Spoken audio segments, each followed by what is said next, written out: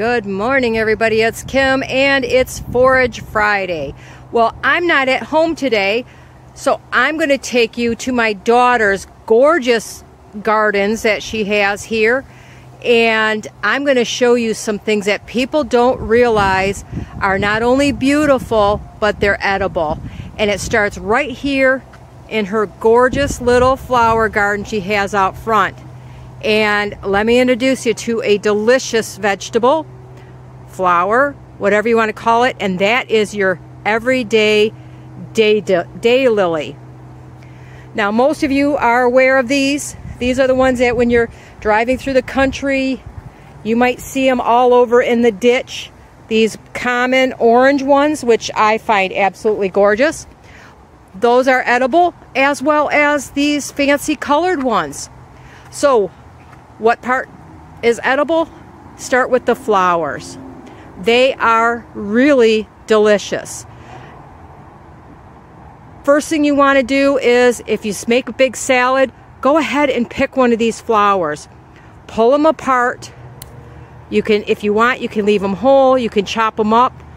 Throw them in your salad. Add some beautiful color. They're very mild. They got a little sweet taste to them. And they just make your salads look really pretty. The other thing, sorry, you're going to hear a lot of city noises here. The other thing that is really good are the unopened flowers. You can take these if you have a lot of them. You can fry them up in a little bit of butter and some garlic. You can eat them that way. You can take the entire flowers. You can put them in a tempura batter and you can fry those and deep fry them. They're really pretty on a table. But a lot of people don't want to waste their flowers, so what I do, and it's best if you do this either late at night or early the next morning, you can actually eat the flowers that bloomed yesterday. You don't want to eat them when they're too old, but if daylilies, if you don't know, they open up one day. Once they close, they never open up again. So go ahead and pick those spent flowers and fry them up. Put them in deep fryer. Put them in the butter and some garlic and fry them up. Little salt and pepper. They're really, really delicious. And they're very edible. As you can see here, she's got a very big variety. And this one's going to bloom tomorrow. But look at how big that bud is. That is edible. That's a nice fat bloom. The flowers would look beautiful in a salad. So don't think that just because they're pretty that you can't eat them.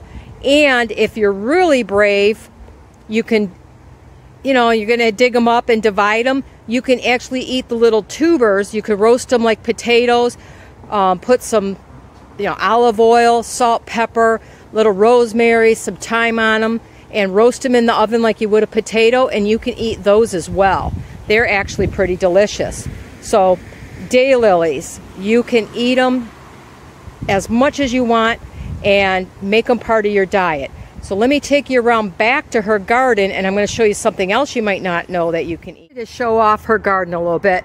Now the funny thing is when my kids were growing up, they wanted nothing to do with gardening, and up until 3 years ago, she had nothing here but grass. And she has expanded to take up most of her backyard, as you can see. Started out with just these couple little beds right here, and she kind of got the gardening bug like I did, and she's kind of digging up her entire yard to turn it into an urban farm. She's actually found that her and I sell vegetables off her corner here, and the neighbors love it. They love watching us work out in her yard, and then they know when we pick some vegetables, we put a sign up, and we sell out usually within a day or two. But anyway, another thing people don't realize that you can eat. This here is a pumpkin. And the female flowers have the little baby pumpkin at the bottom. So you wouldn't want to pick these. But if you get a flood, a lot of times you will get, let's see if I can find one, a lot of male flowers. The males, let me pick this one, make it a little easier. The male flowers do not have that little, that's not a pumpkin there. You can see the difference here. You've got the And get a good view for you here. You've got the male pumpkin.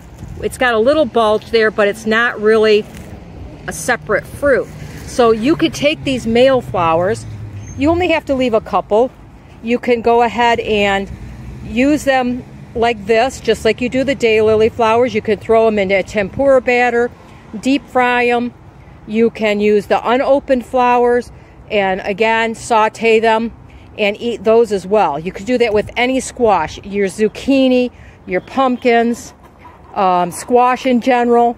I haven't done it with cucumber plants, but all the squash plants. If you get sick of eating zucchini, go ahead and eat the flowers. They work. They are delicious and they will taste really good. I just thought I'd show you the rest of her little garden. She's got a few little chickens here and she's got her corn patch. And like I said, I'm kind of proud of the fact that my daughter's kind of taken over the garden bug like I get. And this is her little yard here just outside of Detroit. And she's made it look really pretty. There was absolutely no flowers, no garden, nothing here 3 years ago. Yeah, it's a work in progress, as they all are. Takes a little bit of extra cleanup, but it's really turning into a beautiful space here in the middle of the city. So anyway, this is here. This is an onion. She's letting it go to seed. She collects her seeds like I do. And if you really wanted to, at this point, just like you do with the chives, you could cut this off. You could eat these little tiny flowers. You could pull them apart and throw them in a salad. You get the onion flavor. You could put them in some vinegar and make a nice like salad dressing vinegar. It would have a mild onion flavor. So anyway, some of the things that you can eat that you didn't realize grow right here in your own gardens if you're interested. Or if you're a flower gardener, you can still eat your beautiful flowers. So let me know, have you ever tried to eat a daylily or a squash flower? Let me know what you think about them in the comments below. I'd love to hear what you have to say. Otherwise, I will see you again in a few days, and you guys have a wonderful day.